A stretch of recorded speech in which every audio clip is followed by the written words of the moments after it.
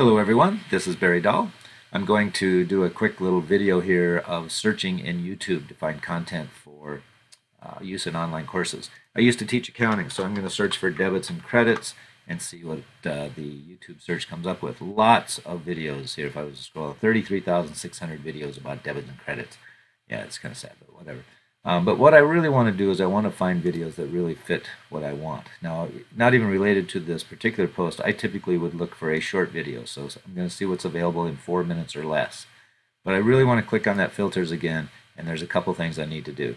If I click on the subtitles and CC, then I'm getting the captions that have been touched, meaning they've been edited or they've uploaded their own captions, that sort of thing. Now, all the videos will have the CC version on there. But I also want to make sure that this is something I can reuse without any copyright issues, so I'm going to go ahead and click on Creative Commons. Now, you don't have to do that, but I prefer to do that. If I can find content that matches these criteria, that's what I want to use. Now, there's a gentleman called Professor Aldridge who has lots of accounting videos out there that are Creative Commons licensed, they have subtitles, and they're short. And so I'm going to see if this first video about debits and credits suits my desires. So let's take a look at the captions. After learning the rules of debits and credits, some students wonder why accounting is backwards to real life.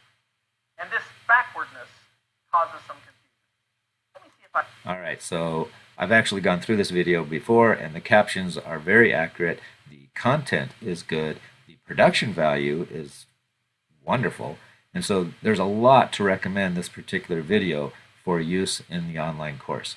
So that's just an example of how you can find a video that you can use with proper licensing and proper captions.